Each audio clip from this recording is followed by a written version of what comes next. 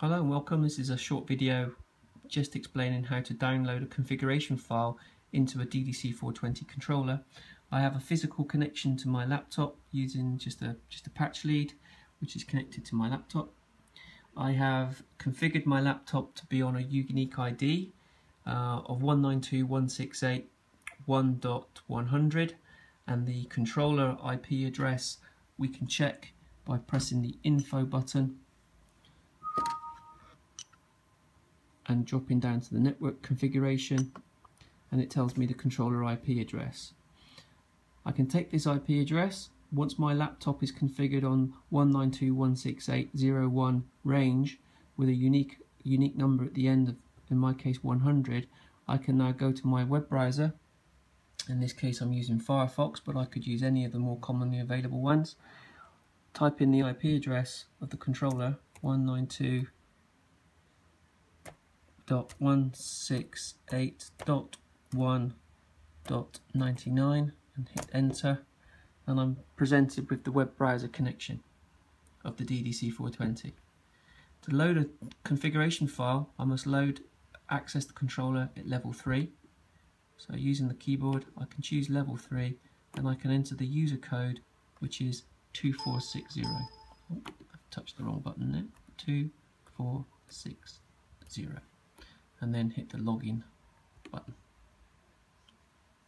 When I access the controller, I'm presented with the menus down the menu tree on the left hand side, and the menu I'm interested in is data backup.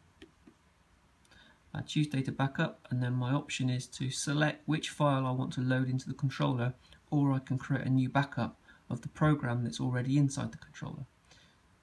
I'm going to install a fresh file, and I'm going to browse my laptop to find the data file that I want to put into the controller.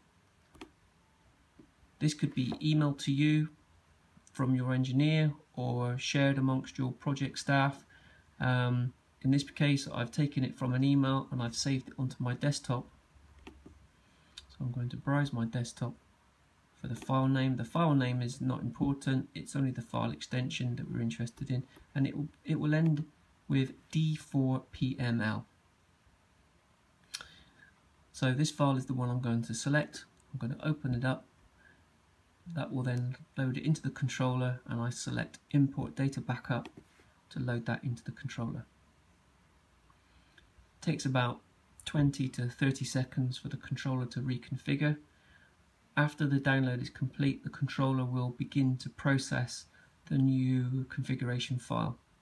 After that's completed, it's always advisable to power down the controller and restart. This way you can be sure that the controller is running with the information correctly and it's organized itself, ready to start effective control and ongoing commissioning of the system. Thank you very much.